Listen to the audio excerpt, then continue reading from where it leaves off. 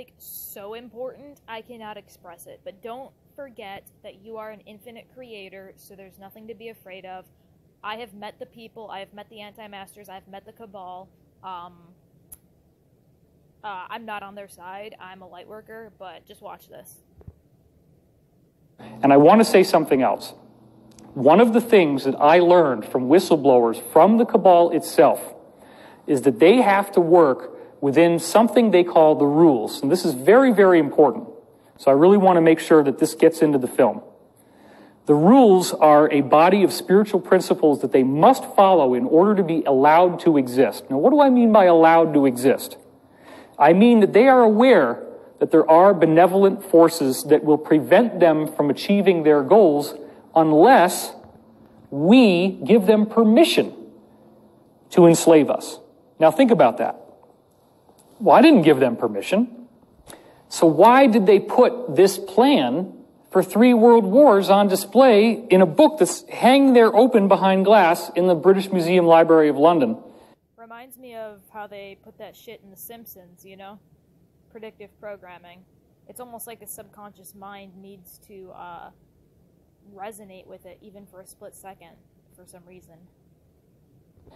And those 3 world wars that they're outlining are exactly World War I, World War II, and the war on terrorism.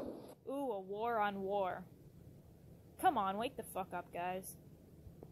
Because the rules state that they have to tell us what they're doing. Therefore, if we allow it to happen, we have consented to tyranny, we have consented to enslavement.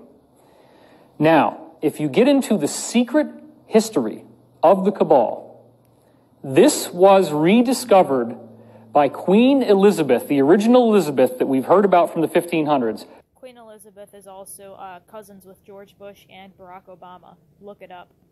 Fun fact.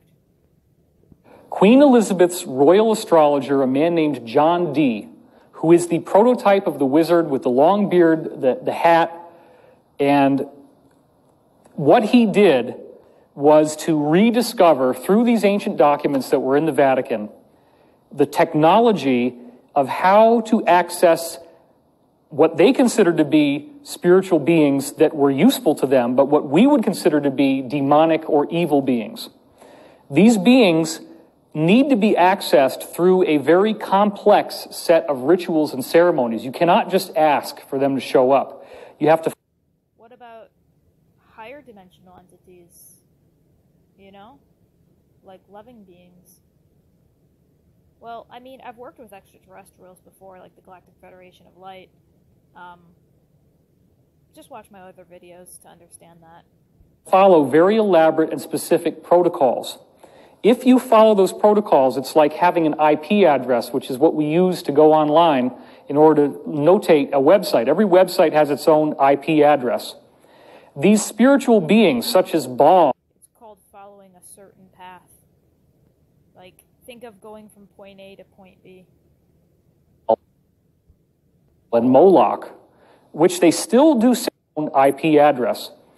These spiritual beings, such as Baal and Moloch, which they still do ceremonies for today, such as in Bohemian Grove, there is a giant effigy, stone effigy of an owl. That's the god Moloch.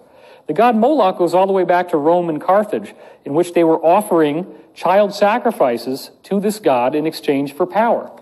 So John Dee rediscovered the technology of how to draw the magic circles, how to say the right incantations, how to actually do black magic on a governmental level. This is what people are going to have so much trouble with once disclosure happens, is that these people actually practice black magic, and they are very, very good at it.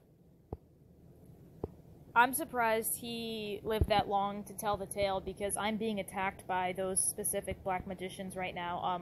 Jim McGuckin, he's one of my old mentors, and he even said, yeah, you're being followed by anti-masters. Betsy Perry, she saw them, so I have witnesses for this. I have police reports. These are the people that are fucking with me, because I know the cure for cancer and I know the cure for coronavirus. It's quantum healing hypnosis. It's mind over matter. The whole universe is mind over matter. Everything's fucking consciousness. Everything's energy. Nikola Tesla said the day we begin to study non-physical phenomena, we'll make more advancements in 1 decade than we have in all of its previous centuries. Everything's energy. He even said to think in terms of energy, frequency, and vibration. Please follow me at Cosmic Curiosity for more awakening posts so you can know the truth and you can guard yourself from things like this, and so we can regain back our honor and our planet and our souls and our minds, because this is a war on consciousness. The war on consciousness is silent, but it won't be if we speak up. Please follow and please donate if you found this information helpful.